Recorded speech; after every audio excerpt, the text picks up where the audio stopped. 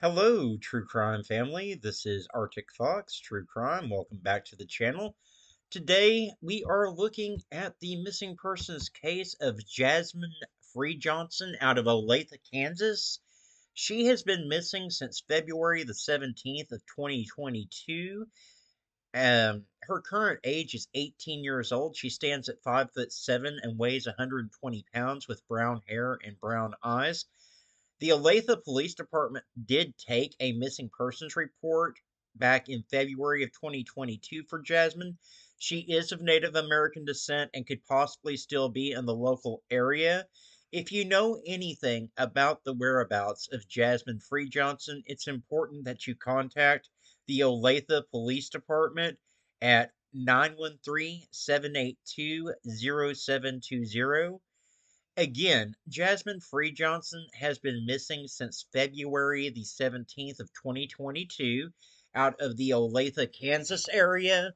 She is 18 years old, 5'7", weighs 120 pounds with brown hair and brown eyes, and is of American Indian descent.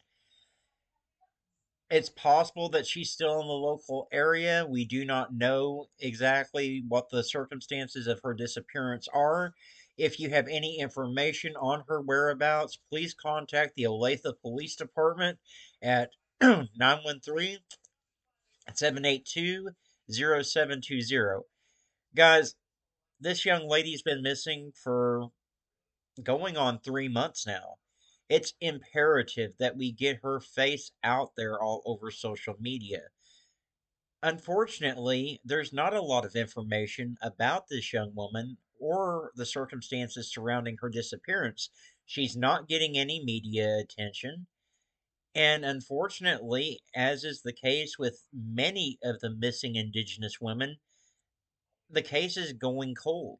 The police really haven't been focusing a lot of attention on her case. So please, if you would, give this video a like. It really helps the YouTube algorithm and helps more people to see Jazmine's face. Also, click that red subscribe button and ring that notification bell. That way you're always alerted whenever I upload another missing persons case.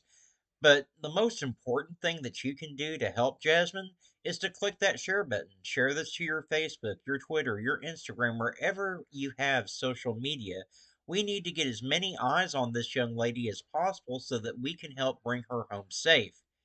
As always, I want to thank you all so much for watching. I could not do what I do at this channel without you guys.